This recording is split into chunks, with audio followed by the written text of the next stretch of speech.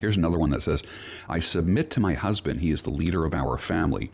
This was always the plan, even when we met years ago. This doesn't mean I'm abused. It means we complement each other. He is protective and a great provider, and he is in control of himself. He doesn't drink. He's never doing drugs or marijuana. He doesn't gamble. He doesn't chase women or abuse us as a family. He tells me every day that I'm still as beautiful as the day we met. He's a loving and strict father, and the kids are doing very well. I always thought he is a better person than I am. He's so sensible and clear-headed. I look around at my friends, and I don't think any of them have it as good as I do. I even feel that when he's annoying, he still is a great guy.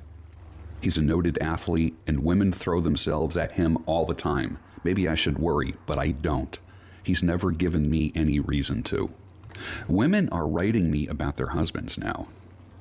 We hear so much negativity, and there is a lot of negativity, because negative basically sells. What do they say? If it bleeds, it leads. If I come on here and just like shit talk for an hour, this video will go viral.